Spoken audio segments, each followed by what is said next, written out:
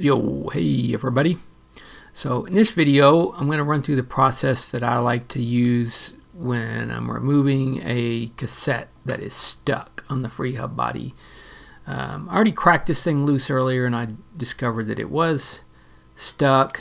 You know, the first two cogs come off really easily, but as you can see the rest are wedged or stuck into place there. So I made a video a few years back on this same topic, but the cassette was not actually stuck. I just showed the method I used and it upset quite a few people because they wanted to see an actual stuck cassette. So this cassette is actually stuck on this free hub body.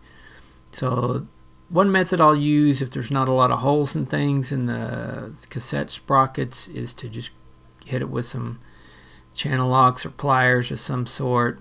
But this is usually the way I'll do it. Just take a pick or an Allen wrench and you just stick it in one of these holes and then push off against the cog that's directly beneath the one you're working with there. So basically once you rotate this guy about a clockwise, just a couple degrees, counterclockwise I should say, it basically just sets the cog into the back into the spline. So what happens is you have these individual cassette cogs that are very thin. You have an aluminum free hub body and the cogs just dig in and then they don't want to come out. So if you push them back into the grooves there, so you'll still have to, I used the pliers method on the last version just to show that style, but a lot of guys I'll see, they'll just go right at it with a screwdriver or something, flathead screwdriver, and try to pry them off, but it's really just, a lot of times you're just going to damage and bend up the cogs, so you got to clock them back counterclockwise a half a degree or so.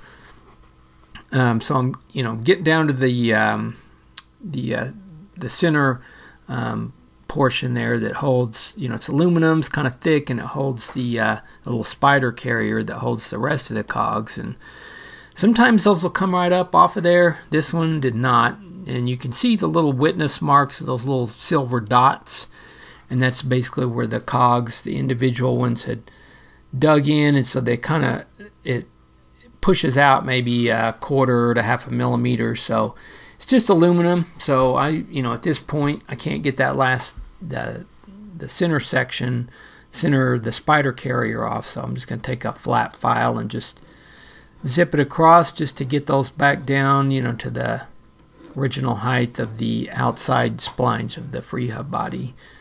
Doesn't take long. You don't want to get too wild with it, just enough to knock them down before you can slide the rest off. So yeah, that's basically it as far as that. From here it'll slide right off of there.